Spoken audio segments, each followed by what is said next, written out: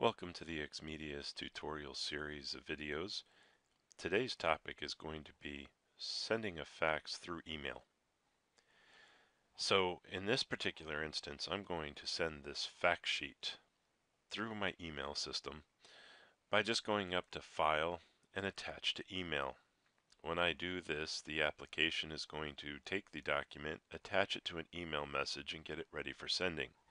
So if I was sending this to an email recipient, I would just type in the to address. But in this case, I'm going to send it to a fax number. So we're going to start typing 1-514-555-9001. Now, that is the fax number I want to send it to, and you'll see how it's matched it into the person in my address book already. So the @fax.xmedius.com, that is something that I would type on the end of the particular fax number that I want to send to, but I can simply choose that person from my address book at this point because they're already in there. So by adding the fax.xmedius.com, it is using the local domain name to send this particular email message to the fax server for delivery purposes. I would need to add a subject line to this. So in this case, I'm just going to put in test fax. And then if there's any additional information that I want to include with the fax, I can put that in the body of the message. So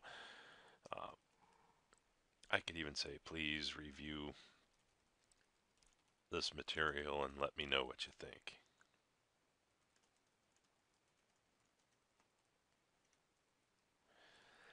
At this point, I'm ready to send the particular fax out. So all I have to do is hit the send button, and it's going to take that document and email it to the fax server for delivery purposes. And inside of my email, because I'm using the email system to send that, I'll get notifications on whether or not the fax was sent successfully. So in this particular case, I can just wait, and once the system has taken the document, converted it over to the fax image, and processes it and sends it to the recipient, I'll get a notification back that says that my fax was successfully delivered. So if you'll notice when I open up this message, it shows in the body of the cover page the notes that I said, please review this material and let me know what you think. It shows that the document went successfully to this particular user, and a copy of the fax is attached to the email, so if I need to keep it for historical purposes or anything like that. Thank you for attending today's session.